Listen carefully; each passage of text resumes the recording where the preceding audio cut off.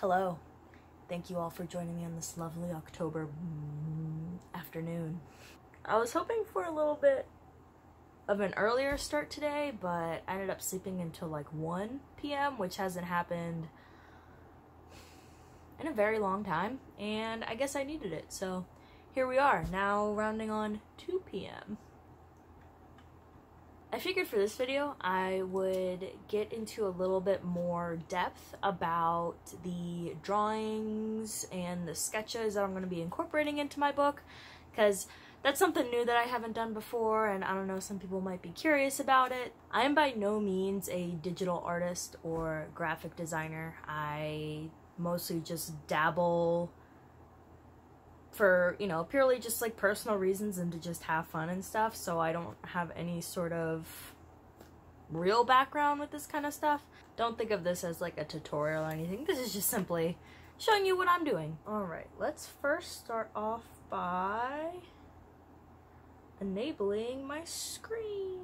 Well, we'll see if that worked. Alright, so all of my sketches and stuff I'm doing in Photoshop. For a lot of these, I mostly start out with a picture. So I typically just use the brushes. I made my own, quote unquote, just the settings, just like the pre-settings, I save them. So I have them over here. They're all super fine.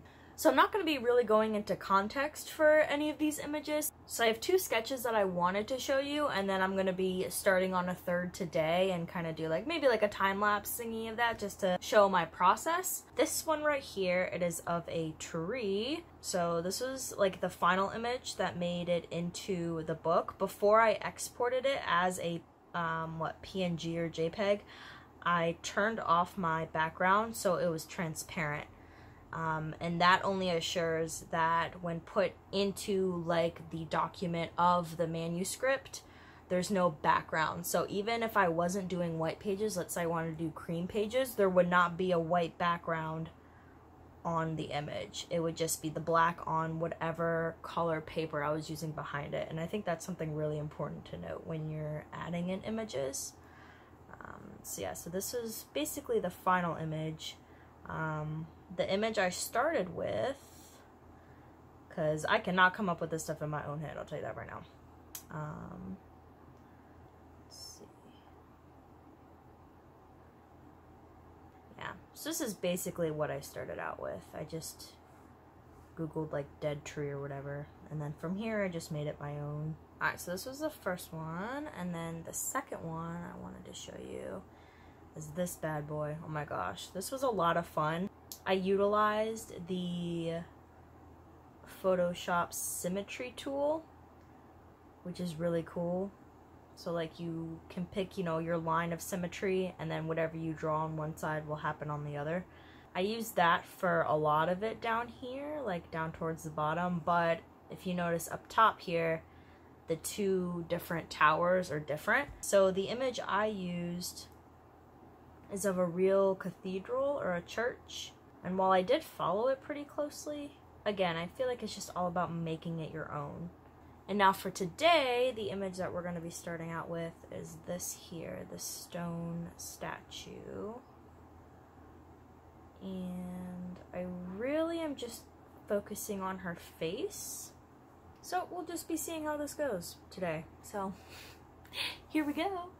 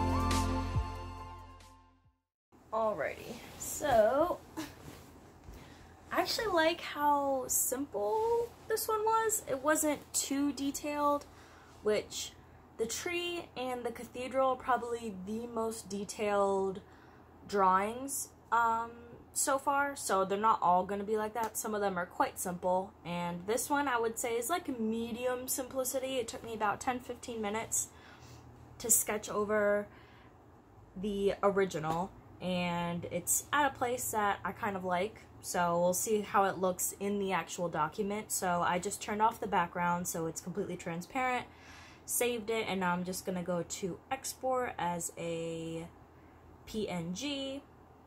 I do want to say that my DPI, my dots per inch, is set to like 350 or something, which the recommended settings is 330, and that's something that you can do before, like while you're opening your image, you can set the pixels per inch and stuff like that. So just gonna save it as statue, and then alright, so here we are in my document. I put a naked statue to remind myself what I wanted to put here.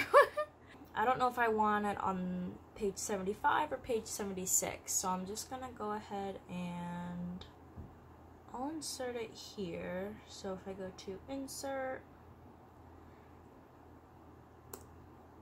wow, and I want to go to wrap text and always put behind, so it doesn't displace the text around it. So this way I can move it around.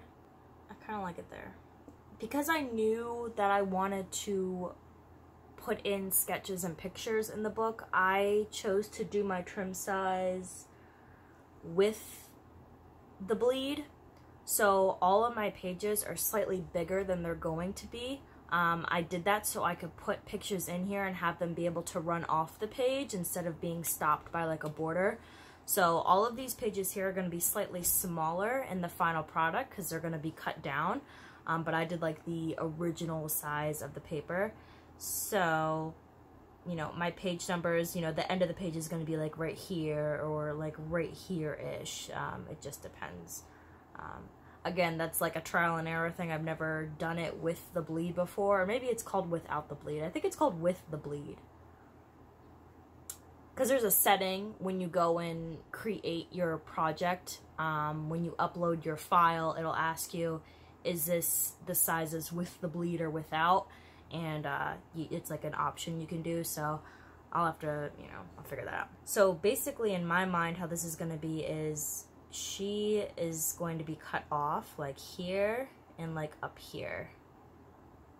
Well, page 75, that should be a right-hand page. Yeah, because all of your odd numbers are on the right-hand side. So this will be a right page. I kind of like that. Versus page 76 has more room, but it'll be on the left-hand side. And she's looking inward, so I want her looking like towards the center of the book. Because that's more pleasing to the eye. Unless I could flip the image, but I kind of like this. At least for now. So I could even... And it's nice because my pixels per inch is high enough where the resolution won't be lost the larger I make the picture, because there's a lot of pixelation in there. I might end up changing this. Originally I had center like in the center of the page, and I don't mind that it's like right next to her, but I'll have to read through and see what I think about that. So yeah, I just save it, and we are locked in for now. And that's pretty much my process of inserting my own images and drawings into the book. Some of them are way more interactive, so they interact a lot more with the text, and then ones like these are just, you know, rough sketches that kind of correlate to what the poems are talking about. So there's a mixture in there. Each and every one does something different for the story, and part of the fun is figuring out how to do that. So thank you so much for watching. I hope this provided a little bit more insight into what I'm working on and the aspects that go with creating this project. All of the links to my stuff will be down below, and since November is rapidly approaching, if you are participating in NaNoWriMo, good luck. Hope you're getting everything set and ready to go. I will not be participating this year clearly because I'm just editing and editing and editing. Anyways, good luck. Hope you have a great rest of your day, and I will see you next time.